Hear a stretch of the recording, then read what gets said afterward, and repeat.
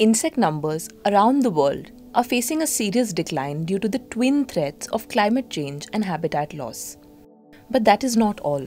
The experts who recognize the species and their biodiversity are not safe either.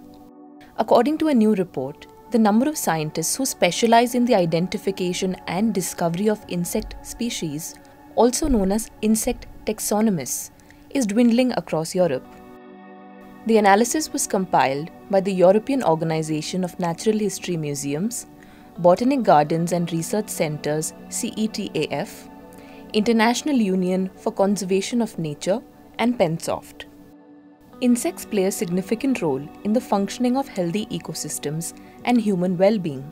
By providing vital services such as pollination, matter decomposition and biocontrol, they greatly influence the living world. Therefore, the ability and expertise to recognize insect species and biodiversity are fundamental for their conservation.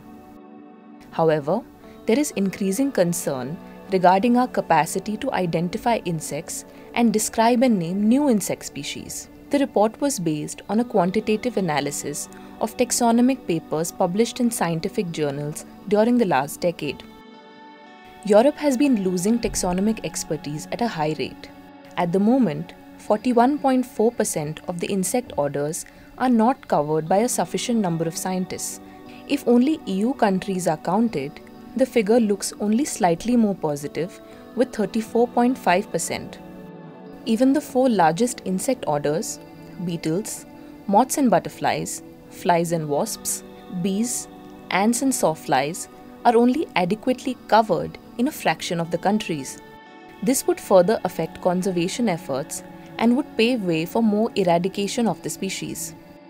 The report called the society at large to acknowledge the role of taxonomy and support its sustainability in the long term.